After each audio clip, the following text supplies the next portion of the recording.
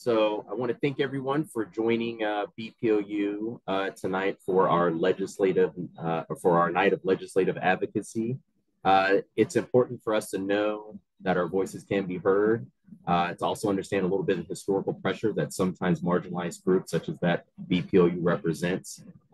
It may seem like it's a steep barrier to overcome, but it's actually really just about knowing the route and how to advocate for your community when it comes to our legislative session here in Utah. Civic engagement is something that often sometimes will go to nonprofits and other special interest groups. So our interest is in health equity, addressing it within the state, and making sure that we can have improved healthcare outcomes for all. And we're going to go over on how that can be approached from a legislative angle when it comes to certain policy and bills that may be affecting your household and your community. So helping me tonight will be Maryann Martindale. She has spent over 20 years in communication policy. She's a communication policy professional, 20 years as corporate public relations. After leaving the corporate sector, she transitioned to the nonprofit public sector, where she has pursued her passion for policy and advocacy. She right now is including as executive director of the political advocacy organization Alliance for a Better Utah and senior policy advisor with the Salt Lake County Council. She's currently the CEO of the Utah Academy of Family Physicians, which I am a part of, and has been a registered lobbyist for the state of Utah for nearly 2 decades, lobbying for good government, proactive and positive healthcare legislation, which is also in alignment with what is important to BPOU. So thank you for being here, Maryann, and I will get us started. So we're going to do this a little bit in about 3 parts for people that are on the call. So we will have initial segment. I'm going to give a bit of a historical backdrop on why legislative action, empowerment, engagement is important. And then Maryann is going to give a little bit on the how-to. And then hopefully Representative Hollins or Senator Plum will be able to join us at sort of the midpoint of our night. All right, sounds good. Feel free to put your questions in the chat. There will probably be a little survey that we will send out afterwards. This will also be available on YouTube, on our YouTube channel. Remember to like and subscribe. Okay, so moving on, why is civic engagement, legislative advocacy so important? Oh, sorry, those were our special guests. So inequities can be fought with legislative policy and actions. But what I want to just cover here tonight is how there are many aspects or laws that have impacted Black and brown immigrants for decades in the U.S. And definitely at certain times in our past, we were more restricted in being able to vote, more restricted in being able to hold office. Now that it's 2024 and we are in a position to do more, apathy is not the solution. Saying I'm in the minority is not the solution, especially when there's a bill that can impact your future children and your current health. So just examples of how legislation went through, particularly in many states in the South during Jim Crow, with Jim Crow law mandated racial segregation in hospitals and healthcare facilities, leading to inadequate and unequal medical services for African Americans, leading to, of course, separate and unequal facilities that contributed to health disparities and outcomes that we have seen and set in generations thereafter. Housing discrimination and eugenics. So particularly housing discrimination. This affects one of those social determinants of health, particularly with our environment. Clean drinking water, clean air leads to better healthcare outcomes. Well, discriminatory housing policies such as redlining led to segregation of communities based on race. And then one that often many people don't understand is the Medicaid exclusion for non-white immigrants, particularly in the 1980s. Now, it may not be very relevant or seen, but Utah is a state that receives quite a few refugees and immigrants.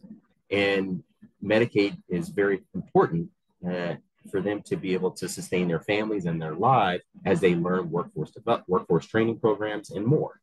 However, it really right now is limited to those that are asylees and refugees in regards to those that are immigrants. But there was actually written policy of the exclusion for non-white immigrants, meaning it was a barrier if you were from a less aspired or esteemed nation that the federal government. So this has changed because it's controlled by states. So we even have adjustments now, I think, in at least 25 states, maybe up to 30, where prenatal care and children that are immigrant, no matter the status, no matter where they're from, is covered.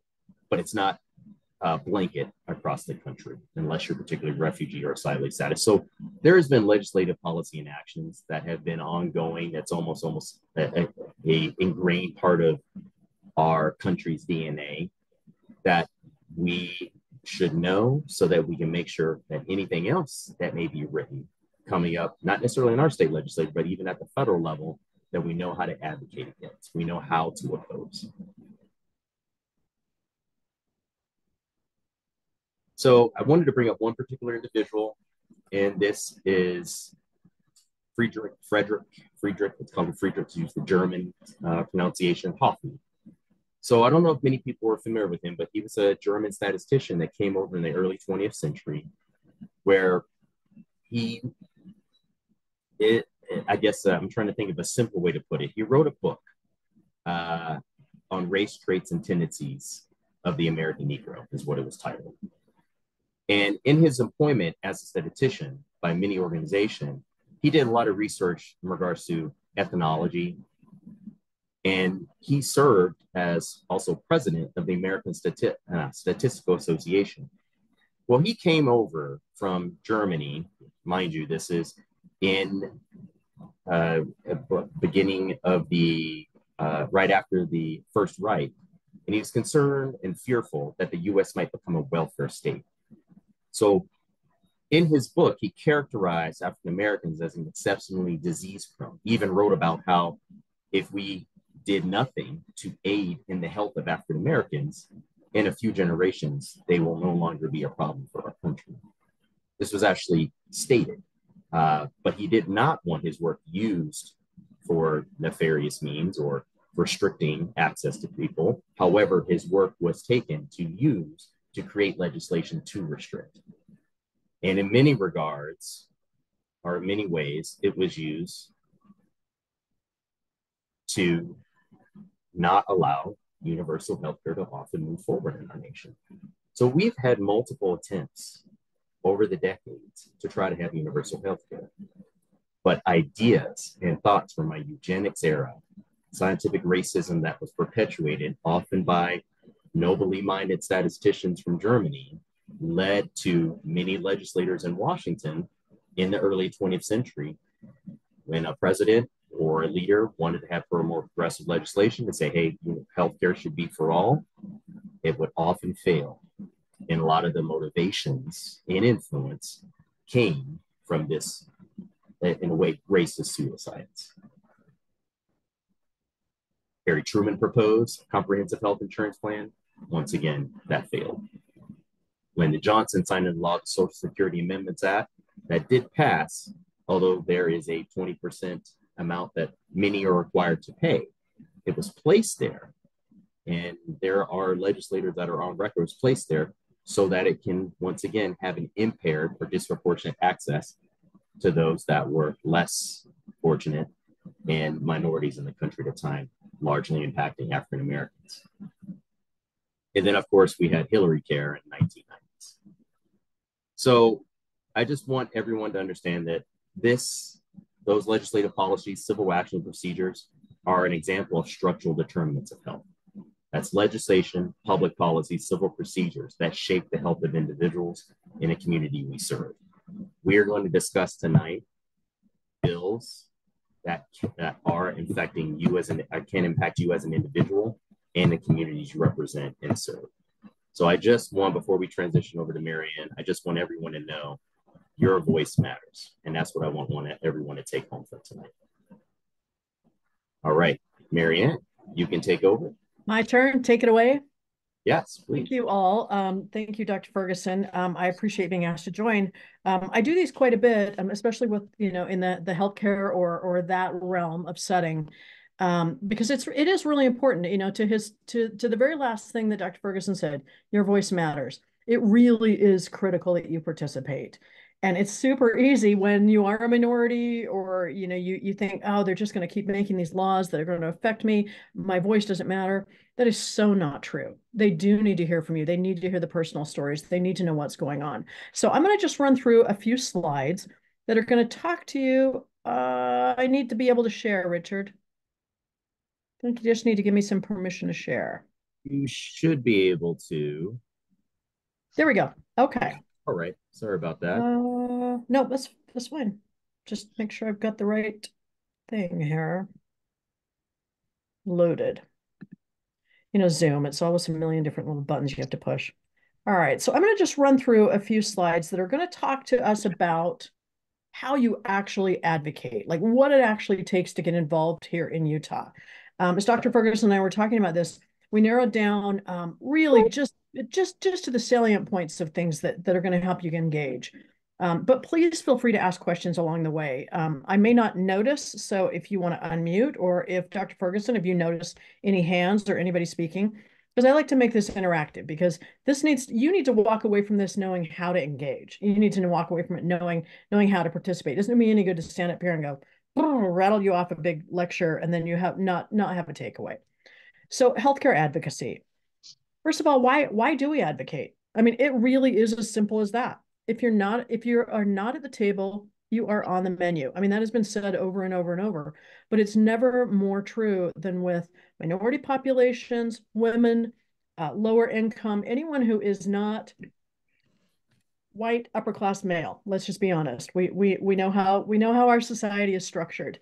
You're on the menu, and we're on the menu often. So there are a number of different ways to advocate. I mean, really, this is one thing that I can't stress enough. Whatever is comfortable to you is the way you should advocate. It's not, not everybody wants to march up to the Capitol and lobby on behalf of things. It's an awkward thing. It's not comfortable. It's weird. You don't know these people. Not everyone is comfortable on the phone. Some people prefer the phone. It's just all of those, any way is fine. Whether you text a legislator, whether you write a letter to an editor, in the newspaper, or you post something on your social media, or you actually go. Is not doing good. Oh, hold on. Lakeisha, did you have a question? Oh, sorry. I didn't know I was unmuted. No, sorry about that. That's all right. But really, it's you find your comfort zone, because you're going to speak more from the heart. You're going to be much more comfortable communicating when you're doing something that you're in a way you're already comfortable. So we're going to talk a little bit about the legislative session. Right now, we're right in the thick of it. We are at the penultimate week, so we have one more week after this. It ends on March 1st. I'm going to walk you through just some quick top of line things here. So the legislature by the numbers. There's 45 days in the Utah State Legislature. It starts the day after Martin Luther King. An interesting thing to note, before Martin Luther King Day. Interesting to note, a few years ago, it used to actually start on Martin Luther King Day, which was really odd, and they never did anything and never talked about it. They passed a constitutional amendment that gave them the ability to adjust that. So it's now 45 days. It starts the Tuesday immediately following Martin Luther King Jr. Day. So this year it started on January 16th, and it runs for 45 business days. The only day that they do not count is President's Day. So we got a holiday yesterday, which was very much appreciated. There are 75 House of Representative members, 29 senators, and in order to pass a bill, you have to have a simple majority. So that means 38 in the House and 15 votes in the Senate. And then you have one governor. Now, the governor, it's kind of a little tricky. He can sign a bill. He can not sign a bill. He can veto a bill. He has some flexibility. We'll talk about that a little bit later. So let's walk through how a bill actually becomes law, because there's a lot of steps that it goes through to do this. Oh, I have a cat that is meowing in the back. Just ignore it. My Alexa may talk to him. So first you have a bill that's introduced. And how do you think they get bills? They get bills because you talk to your legislator, because the neighbor talks to the legislator, because some guy behind is mad at his neighbor who does something with his property line. And so then he goes and he calls his legislator, who he happens to know. He might be in his neighborhood. He might be on the PTA, whatever, and says, we need a bill for this. We need to do something. If I knew a guy. So a bill is introduced, they write a bill. It goes to a committee hearing. Committee hearings are the only place throughout this entire process that I'm going to walk you through that the public actually speaks about a bill. This is where, if you really are engaged, so this is where I spend a lot of time. I spend a lot of time in committees, and I speak in favor of or opposed to bills. And it has to pass a committee. If it passes a committee, it then goes to the floor. So the floor, that means the entire body. So the full House of Representatives of the state of Utah, they have to vote on that, and they have to vote on it, like I said in the previous one, a simple majority. So I mean, 38 people would have to vote in favor of that. After that, it switches to the other house. So this is interesting. If a bill is introduced in the House, it has to also go through the Senate. And then they do the exact same thing. They have a committee hearing, they have floor action. And if nothing has changed, because it's a key point, is a bill is only able to become a law if the language has been approved by both houses exactly the same. Then it goes back to the originating house and they enroll it, is what it's called, which means they send it to the governor. The governor can sign it. Sometimes he signs them right away. Sometimes he makes a big to-do about it. I mean, it depends on what the bill is. Sometimes he vetoes it. Very seldom here in Utah, but he can. He has a veto. He has the ability to veto a bill, which means that the House or the Senate would have to reconvene if they wanted to override the veto. Or also in Utah, we don't actually require our governor to even sign a bill. So that means it just becomes law. So it's really important for you to know your representatives. I honestly, if you know your representatives, get to know them not just during the legislative session. Get to know them, meet with them, meet them for coffee or hot chocolate or whatever it is that they might drink. But make sure that they know who you are. And I think, Maryann, if I wanted to just say things, and it's the bill introduction and relationship. There is a reason why there are many bills that you'll just kind of have a question mark go over the top of your head and like, who wanted this? Who thought of this? Is this something we need? And that's where you have the family member. That's when you have the neighbor that says, my son goes to this school, or my daughter is a PA and I want them to have more privileges because they complained about this the other night. Mind you, that is often where it starts. And then it's put forward without often much research.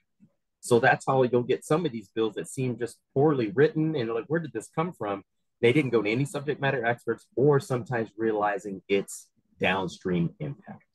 They often are influenced by one or two individuals, will write it up based on often a template from another bill and put it forward to the committee. And sometimes the committees are often so busy, it'll keep going all the way through. So anyhow, sorry, Maryann. No, that's a really good point, because you look at this picture. So this is actually a picture I took up from the gallery. This is the House of Representatives, I don't know, a year or two ago. So all of these representatives, say this guy right here, he has a neighbor that wants a bill. The rest of these 74 people don't know anything about his neighbor. They don't know his neighbor. They don't know what's going to happen with it. A bill can be anywhere from 20 lines to 2,100 lines. I mean, it can be very comprehensive. I'll give you a couple of really quick examples. There's a legislator from Layton, this is several years ago. He had a neighbor who had this cat, a neighbor's cat, that kept coming in his yard and using his yard as a litter box. He was mad about it. He claimed it was a feral cat, which it wasn't. It was a neighbor's cat. But he complained so much to this legislator that was one of his neighbors and his friends, that this legislator actually wrote a bill that was going to allow people to shoot feral cats if they came into your backyard. Literally, pull out a pistol, shoot the neighbor cat if it came into your yard. The bill didn't pass, obviously. I mean, you can just imagine the consequences of that. I mean, it just, firing guns in the backyard at a cat just because it's using the bathroom. And there's no way to know if a cat is feral, if it's not feral, all those sort of things. But that's a perfect example of what Dr. Ferguson is talking about. It's that one guy had this bee in his bonnet over this cat, and we almost got a bill about shooting cats in people's backyards. It's ridiculous. We have another senator whose son is a PA. So what do we get? We get all kinds of physician assistant scope bills. He basically essentially wants his son to be able to practice almost like a doctor would. Doesn't have nearly the amount of school, nearly the amount of education, the diagnostic skills, the clinical experience, all of that sort of thing. But yet because his son wants to, he's been passing these scope bills that are passing year after year after year. And the concern for us, obviously, is that it puts public health in danger if you have someone who's not trained doing things. So we push back on those things, but it happens a lot. And I want you to be able to move on. I don't want to belabor the point, but once again, that's an example of health equity. They will often write a bill saying it's going to benefit all because now we have more providers that have a greater scope. This will help more individuals. But when it's not fully researched or you're accounting for their hours or restrictions that were with their prior associated with their license, or just their level of education and experience, it actually can have downstream effects that will affect often first Black and brown individuals in Utah. So anyhow, please lobby your representatives. Absolutely. I mean, where do you think they're going to want to fill those PAs? They're going to want to fill them in their lower income areas because they're cheaper. So lobbying your legislators, there's just a few key points to be. Always be polite. There is nothing more thin-skinned and sensitive than an elected official. You have to be polite, be professional. Practice what you're going to say. There's nothing wrong with that. I practice what I'm going to say, and I've been doing this for 2 decades. Make it short and sweet. It's really easy. I mean, we all are so passionate about things. It's really easy to just go, and just essentially vomit out a white paper on why you think this bill is a bad idea. Keep it to 3 or 4 bullet points. Oh, we have Representative Hollins. Do you want me to jump off? And just finish that last part. Okay. And be confident. You know what you're talking about. You have the experience. It's your story. You're talking for a reason. So you have the right to talk to this person. This person there's nothing special about them other than the fact that they were elected. They might be a plumber. They might be a developer. I mean, we've got a legislature full of insurance people and builders. So, there's no expertise that they have necessarily that you don't have. All right. Thank you, Maryann. I'm going to stop that right there. So, Representative Hollins, I would like to give you the floor. So let me do a brief introduction. Representative Hollins has been in House Representatives since 2015, correct? Yes. She is serving West Valley, and she is in District 21. Salt Lake City. Salt Lake City, sorry. Northwest side of Salt Lake, yes. Northwest of Salt Lake City. We may also be joined by Senator Plum, who is over Senate District 9. But we were just finishing up how a bill goes through, what's our kind of the numbers going through committee, how a bill is often introduced, and how to communicate to a legislator. So Representative Hollins, with the people that are our supporters and followers here on BPOU, we would love it if you could share on what are the best ways that you are receptive in receiving advocacy, but also any bills of interest that we should focus on. Yes. Hi, good evening. I apologize for being a little late. We were actually in Health Services, and Senator Plum probably is going to be a little behind. She was just in that committee running a bill, defending a bill that is going to ban some flavor vaping to try and keep it out of our children's hands. And so she's probably going to be a little late. So the best way to advocate for me, and I could tell you this is probably other legislators, I can say this also. First of all, I saw the post when I first got on about being polite. And I think for me, that's one of the main things, is just to be polite. A lot of times I receive these nasty emails, very nasty, and they immediately turn me off.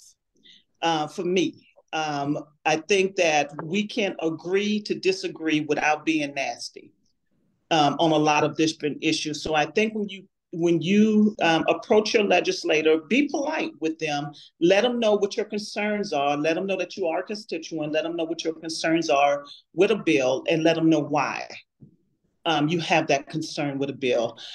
Usually email or texting or just calling, requesting a meeting. If all works for me. I always tell my constituents, when you come up to the Capitol and ask for me, please be sure to let the green coat know when you come to the door, or let my intern know when you come to the door and ask to speak to me that you are a constituent. Because for me, giving my constituents first priority over everyone else is that's part of what I do. That's part of I believe that that's only right and that's only fair. And so that's what I would suggest you do. You are the expert, as was said earlier. A lot of times we as legislators, we don't know everything. We don't see everything that happens. And sometimes you can catch a part of a bill, or you can talk about your personal experience and the impact that this is going to have on a bill, and it could change the outcome. It could change your vote. And so go in with that mindset that you're going to tell your story. You're going to tell the impact that this is going to have on you, or the impact that it's going to have on the community. So those would be my suggestions. And also, with your legislator, most of the time, we get these ideas for bills from you.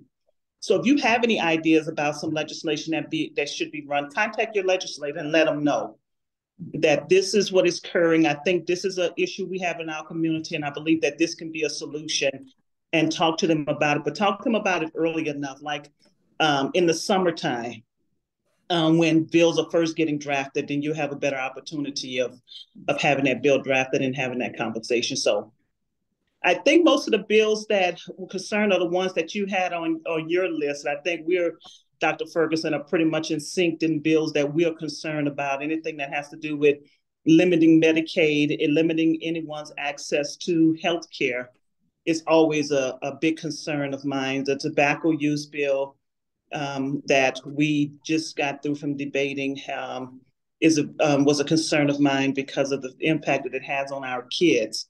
I have a daughter that's a school teacher, and she just always telling me the concerns she have about kids vaping in the bathroom and in the schools where she teaches. So those are some of my concerns, and those are some of the best ways that I feel that we can advocate.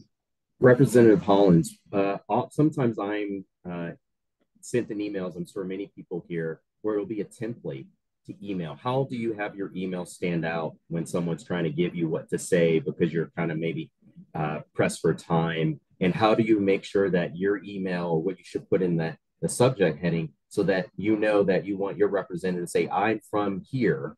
Because often the email as many representatives as possible to say oppose.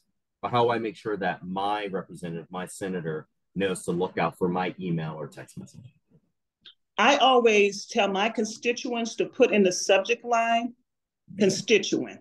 I literally receive thousands and thousands and thousands of emails, especially when I'm here in session.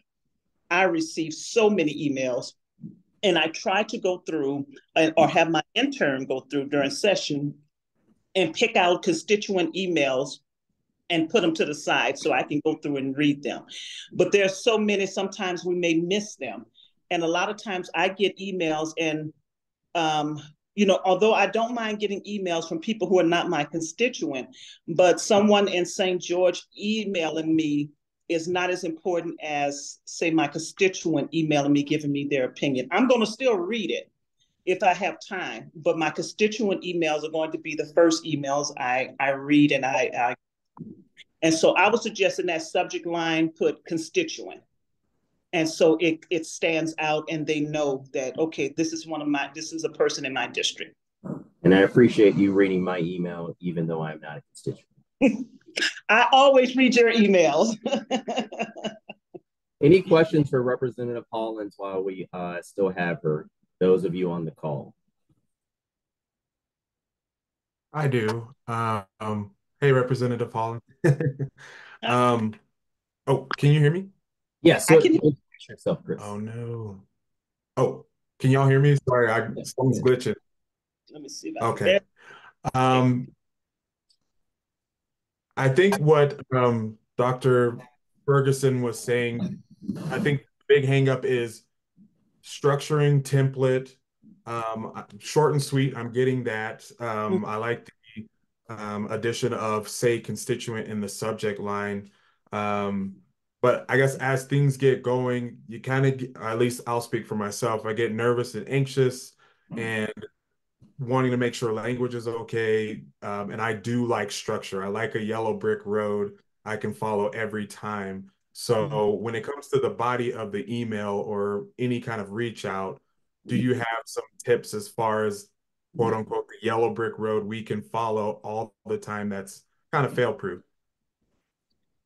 Yes, for me, it's structure in the email. As was said earlier, don't make it long because I've literally gotten emails that's been pages and pages and pages. And it's like, I can't read all of this. You know, this is a lot. So keep it short. Let me know, introduce yourself. Let me know who you are. I'm your constituent. This is my address. In the bottom part of the email, when you sign your name, be sure to put your address in there. This is who I am. These are my concerns. And these are why I have concerns. These are the bullet points of why I have concerns. Or these are the questions that I have on this bill. Because sometimes I get very good questions from constituents that maybe I didn't even think about. And I'm like, I didn't think about it from that perspective. Let me ask this question so I can find the answer out. And so just keep it short, give us the bullet points on why you like the bill or why you don't like the bill, and kind of a brief paragraph of who you are. Got you. Thank you. What about adding a story? Should a story to personalize it, or that makes it too long? If it makes sense. If it makes sense. So sometimes I have someone email me and say, if this bill passed, let me tell you about the impact. Let me tell you about my child and the impact that it's going to have on them if this bill don't pass or don't pass. And so sometimes those stories make a difference, but try to keep them in one page. Don't try not to let them go 3, 4, 5 pages. Just kind of keep it that one page if you're going to tell your story. Anyone else with questions? I see Dr. Chen here, Mr. Baxter. Anybody? I have a second one, but I don't want to be greedy. Oh, so no, go for it. Go on. Wait for it. Okay. Well, since you're here, I'm also a community outreach coordinator and therapist, and we've actually bumped into each other before. And the biggest thing I've learned kind of as a grassroots person who advocates more on the meso micro, like in schools or in outpatient, is it feels like it would be nice to have some kind of rapport with a representative such as yourself or your legislators, just because you're seeing a lot of things, or maybe there's something that we're butting up against with the legislation that is deeply impacting our population. So do you have any advice as to, I guess, the second half of my role as a social worker is to actually advocate and be out there legislatively. So building rapport with representatives and legislatures and kind of being prominent so I can kind of be a bridge between my population and what's being done on Capitol Hill. Absolutely. I have some constituents that I know personally who will email me about different things that's going on, and I know who they are. And and they would text me and they would email me. I even have constituents who listen in on the debates, and they would text me and say, I don't do no rep, or can you ask this question? And so I think having that rapport with them makes a really big difference. Especially if you're talking about working in around mental health, and maybe coming to some like of the Social Services Appropriation or Health and Human Services Committee meetings. And when they ask for public opinion, we get to know a lot of people like Maryann, who comes to a lot of those meetings and speak up, even though because she's representing organizations and physicians. But a lot of times we get to know constituents who come and show up and talk about, and get to know the representatives. So yes, having that rapport, I think, makes a Thank you so much. Yes. That's that whole try to have a little cocoa, try to have a little coffee in the non-legislative session with your representative. Absolutely. I have had constituents reach out to me and say, hey, can we go to coffee? just to talk. And I'll go, yeah, let's meet, and I'll meet at a local coffee shop in my district, and we'll sit there and we'll just talk about what their concerns are. So I think that would be totally appropriate to be able to do that. And this is important, y'all, because there are bills that are not in the BIPOC community favor where it's being decided and brought up over these small interaction relationships that they have built with their senator and representative. So we should not sleep on that as a community. Yes. I appreciate that because I had no idea you could do that. So just that open information is very impactful. So thank you. Absolutely. I've had constituents stop me in the grocery store because they want to hold conversations. They will stop me at the grocery store or stop me anywhere they see me, because sometimes I go out of my district to shop and they've seen me and go, oh, Rep. Hollins, one of your constituents. I know you're about to sit down and have your burger, but can we talk? So yes, get to know them. Get to know who your representative and your senator is. And the same applies if you visit DC. You have a right to go right in there, write down, I would like to meet with so-and-so, Burgess, whoever it is in Utah. I want to meet with Romney. You can do that. Might not be able to have coffee with them outside, but you'll probably be able to see them when you're there. So emailing, giving a call, because it can happen. Yes. Good. Yeah. Good points. Anyone else with questions before we move a little bit on to our presentation, before we kind of so because I think our next section, Maryann, is you're going to go into bills to focus on. Yeah, we're going to talk about a couple specific, just to give some examples. I mean, we could talk all night about bills. Good Lord. Representative Hollins, if people wanted to contact you that are maybe a constituent here in this call, should you just use your email, that the one that's listed, the legislative utah.gov? Yes, that email, or you can text me on my legislative phone, 385-232-1915. You can call or text me on that phone. Text is usually better. And what is that again? 801. Legislative phone number is 385-232-1915. Right. Thank you so much. We appreciate that. Yes. Okay. You all take care. Thank you so much for being here. We appreciate it. Thank you. Keep doing that hard fight for us. Thank you. Bye. All right. And Maryann, if you you should still be able to share here.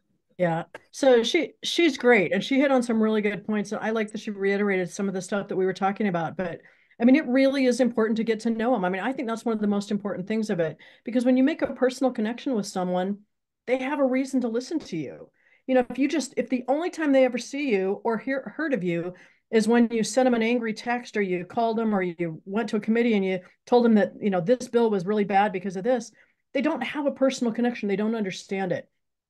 But Chris, I thought, you know, your approach was really great. I mean, sometimes it is whatever, like I said, whatever works for you. If it's easier for you to write down in some sort of a format, do that. Just keep it short and sweet. That's all you have to do. And you can write it. I mean, I'll tell sometimes people, you know, they're like, I don't know how to edit. I'm like, well, then write your stream of consciousness and then write it as though you got to do it in a text.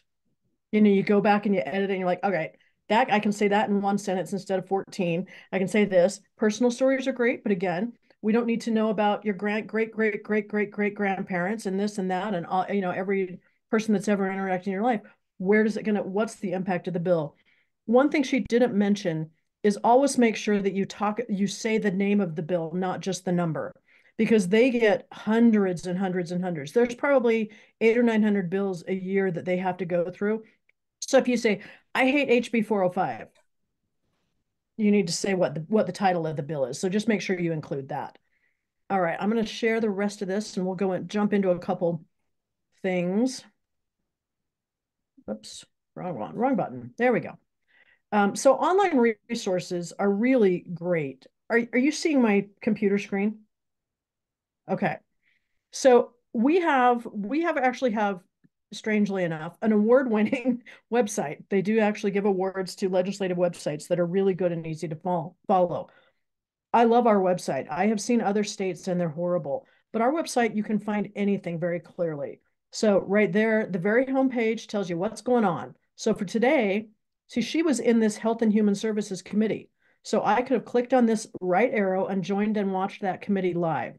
So you don't have to be up there. You can watch live if you just want to see what's going on.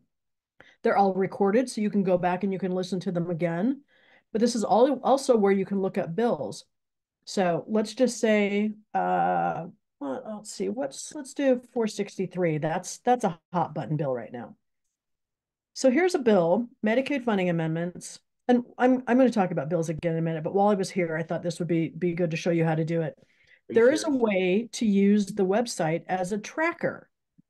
So when you know that you have some bills, or you've heard, maybe Dr. Ferguson has sent out a thing and said, hey, be aware of this bill. If you guys can talk to your legislators, this is really important. There's a way for you to actually track it. So you can do, sorry, Are you sharing? What? Because you're still on the online resource slide. Are you sharing a web page? Yes, I am. Okay, you're on the wrong screen. All right, let me get back, stop to that and start it again. This is what Zoom, I wish I could toggle in Zoom. All right, so this is the website right there. This is the homepage of the Utah State Legislator website. So this is where you see what committees are going on. See, there's still 2 committees that are going. They might go until 7:30 tonight. I mean, it depends on if they've got a lot, because we're in the second to the last week. So there's a lot of things going on. You can look at any particular day. So if I wanted to see what was on tomorrow, I could click on here. I could go down to, well, let's say business and labor. I can click on that. I could look at the agenda. This is the agenda. I'm not going to click on it because it's actually going to just download it. But if you want to join a committee, this button, see that right arrow? That joins you into a committee. If it's green, so we could have actually jumped into one of these committees right here if we wanted to. But the bills, this is an important part. So let's say Dr. Ferguson says, hey, you all, HB 463 is really bad. Please talk to your legislators, follow what's going on. This is important. And it is a really bad bill, actually. It has the potential to essentially kill Medicaid expansion, as well as a bunch of other really good Medicaid programs. So they have a really great service. It's called a tracking service. So I'm already logged in, as you can see. You would have normally, if I clicked this and I was not logged in, you would have to set up a login. But I can click on that bill and I can say tracking. I can go to my tracking page and I can track a bill. It's going to add that to my list of bills. And I deleted mine for this example. But it's showing this bill here. It's going to email me everything that happens with that bill. So if I'm really, I mean, this is like you're really invested in this bill and you want to go up to a committee or you want to know exactly what's happening with it, it will email you every time. You know, that tracking thing that I did that showed you the progress of a bill, it will email you every time it moves to a new step, every time it goes to a committee, every time it's on the floor, every time it's heard on the floor and passed, every time it goes to the next committee and so forth. So this is a really great way. You don't have to rely on setting up some fancy spreadsheet or anything. This is a really great way, especially if you're looking at 2 or 3 or 4 bills. I mean, this is a really good way to track and follow the bills along, and it'll tell you what's happening with them. See, this is telling me HB 463. It had a second substitute, which just means that somewhere along the way, the sponsor substituted it with some different language. And it's now at the House third reading calendar, which means it's getting ready to pass the House. Once it passes the House, then, of course, like we said, it'll have to go through the Senate. This bill has a lot of problems. We're trying to kill it before it finishes the House. That's our goal. So let's go back to this and then jump on a little bit of, there we go. You're seeing this one right now? The blue again? Yes. So this is the website, le.utah, whoops, didn't mean to do that, le.utah.gov. That gets you to the legislative website, and you can't break it. Go on there, mess around with it, create a login with your regular email, try different things. You can look at code. You can get as deep as you want into it, but you can also find legislators on there. You can find all their contact information. They all have a page with their picture that'll list the list of bills that they're working on, and it'll have their email address, it'll have their contact phone number, and so forth. You can't mess it up. So don't be afraid to mess with it. So let's talk a little bit about some issues. It's important to focus your issues because it's really easy to get overwhelmed. Policy is an overwhelming thing. Politics is overwhelming. I mean, we all know that. It's just a constant stream. So it's important to focus on things. So Black Physicians of Utah, as does Utah Academy of Family Physicians, we try to focus on just specific areas. So healthcare accessibility. These are things like, how's your insurance? Is there enough doctors in your area? Is there coverage for that? Do we have Medicaid coverage that covers well care visits for adults on Medicaid, so forth? Healthcare workforce development, a really, really critical one, because we know, especially in our ethnic populations, we are so underserved. We are so desperate to have physicians, PAs, NPs, nurses all across the board, the whole team. So that's a really critical thing to follow. And then just positive public health. There's just some really good and some really bad bills that get proposed every year. Representative Hollins was mentioning Senator Plum's tobacco bill. So she has a couple really good bills that are to further restrict the ability of our youth to access tobacco. You know, something that we know, if you start smoking young and you don't quit, you're likely to carry it on through life. And we know there's just so many health problems associated with that. So let's talk about a few bills. So these are this is just a sampling. As I said, there's 800 or 900 bills to go through. But I wanted to talk to you about there's good bills and there's bad bills. So, you know, we always are talking about negative bills like, oh, you got to tell them to oppose this, oppose this, oppose this. It's important to remember there's also some really good bills that pass. So 565, I'm not going to remember what it is. Dr. Ferguson, do you remember what 565 was? Oh, isn't that the one about what is it? Hold on. Okay, that's medical eligibility. So this Yes. is a bill from a Utah County legislator. Her name is Marcia Judkins. She's a representative. So it's HB because it started in the House. If it was started in the Senate, it would be SB. And it is to provide a easier pathway for people to check their progress as they apply for or try to change things in Medicaid. So right now, it's very difficult. I don't know if any of you have ever dealt with Medicaid, but it is a behemoth. It is complex. The application process is really complicated.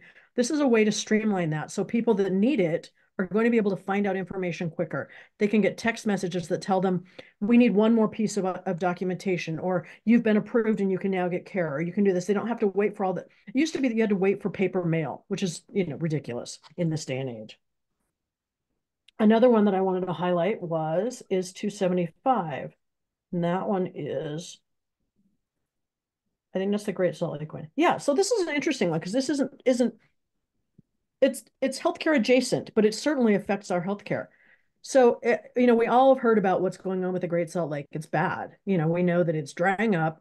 There is toxic fumes, toxic dust that blows off of the lake, and who knows what problems that we're gonna see down the road with children and so forth with that. So we have a legislator that proposed to create greater restrictions on the extractive industry. So extractive industries are the ones that you see the big boats out in the middle of the lake that are extracting the salt, they're extracting different minerals, there's lithium in there, all sorts of things. Well, if this passes, it will change a very strange law.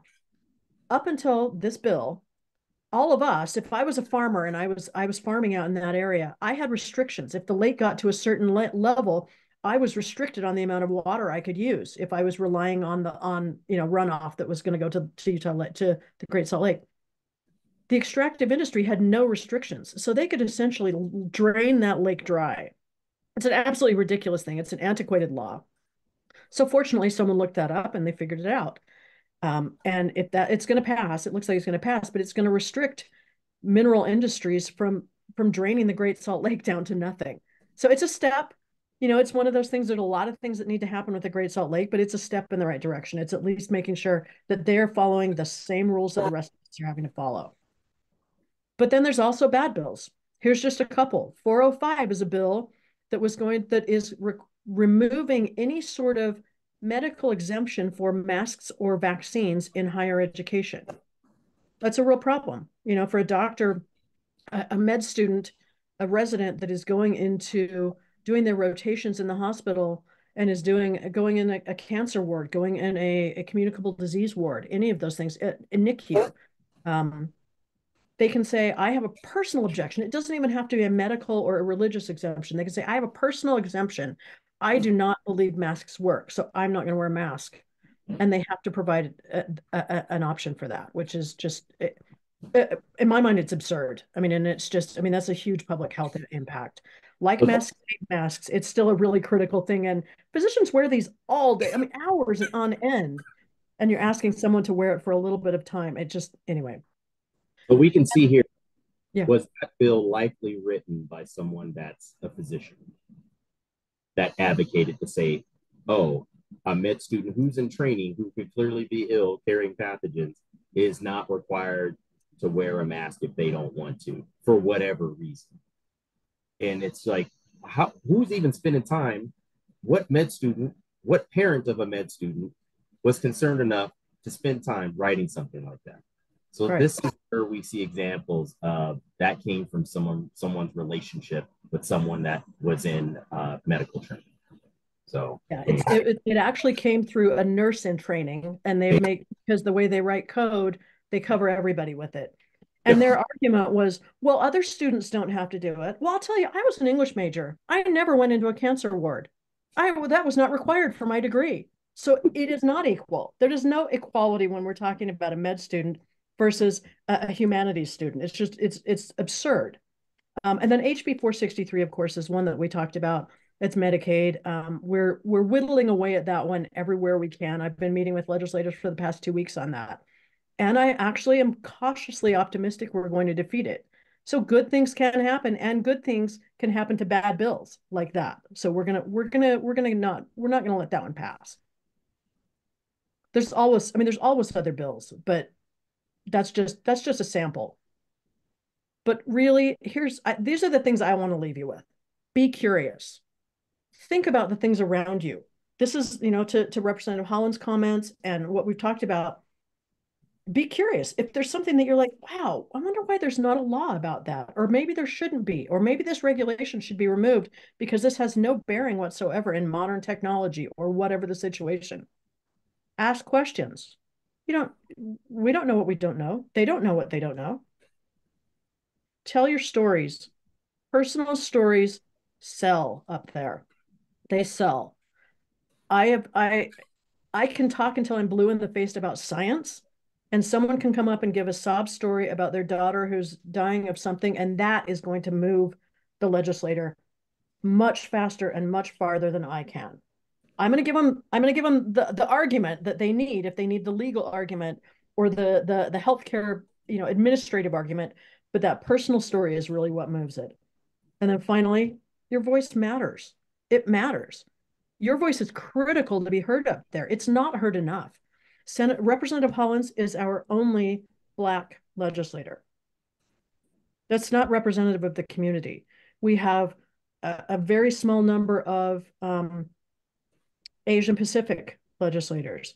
We don't have anyone who is LGBT. Oh, we have one person who is LGBTQ. I mean, minorities are not represented on the Hill, but yet fast becoming the majority. I mean, let's be honest. If we really look at numbers, we're going to be seeing a significant shift in our population. Your voice matters. Never give up. Do not give up.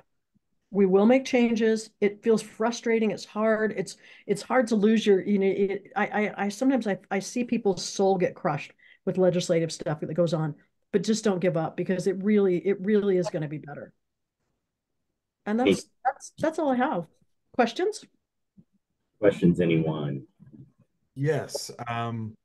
Thank you so much for what you presented today. It's been really helpful. I actually thought the opposite. I thought numbers and quantitative rhetoric was going to be the thing to sell legislators in the meetings. And I'm thinking storytelling, they're probably like, womp, womp, I don't want to hear it. But it's kind of refreshing to hear that our story and our passions that are leading us to advocate for something is the thing that sells when you're on the floor like that. In addition, I was wondering if we run into hurdles or we just need someone to bounce things off of, are we able to reach out to you? Absolutely. I welcome it. Okay, awesome. Text me, email me. I am connected all the time. So I am happy to help you with anything. If you have questions about what a bill even means, because bill language is funky. It is legalese. It is not something that it doesn't just say this bill will do this and it will touch this many people and it'll cost this much money. It talks about code and back and forth and it's going to do this and it's going to do that. It's very complicated. So if you're looking at a bill and you think this doesn't seem right, text me and say, hey, does this bill do what I think it's going to do? And think about this in a 365 because it's easy to think about a 45-day window because it is crazy. It's a crazy 45-day window. But think about this in a 365. Get to know your legislators out of the session. Don't, you know, they're so busy during the session. And you know, pay attention during that. That's when you want to bring ideas to them. That's when you want to talk to them about what they're planning on working on. But it is important to hear the perspective because it's those unintended consequences that get us in the end all the time. Oh, good question. Good questions. So if anyone has an opportunity, either the link in the chat, this will be sent out. Mind you, this will be recorded uploaded to our YouTube channel in about several days. But if you could scan our QR code either in the chat or excuse me, the link in the chat or scan here, we would love just 3 or 4 or 5 questions. We want to do more webinars before the community appreciates it. We can answer many questions. We're almost doing them monthly at this point.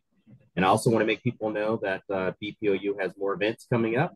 So if people want a free electronic toothbrush tomorrow that are part of a big giveaway, and you want to know the importance of dental access and dental health for your overall health, join us tomorrow evening at South Main Clinic. And then also, I will be speaking to kick off colorectal cancer awareness. Of course, it has a disproportionate impact on Black men. And I will be addressing not only the screening, but also the benefits of genetic testing. And then we have some more fitness stuff for Heart Health Month. So one of our pre-med mentees, Taylor Hughes, she will be doing a spin class benefit for BPOU. And we will have our very own Dr. Jones, who did our Heart Health Talk just this past Tuesday or a week ago. She will be leading a Zumba class. And then we have CPR training on March 2nd. All of this will be on our webpage and on our home slider, and also will go out in our newsletter tonight.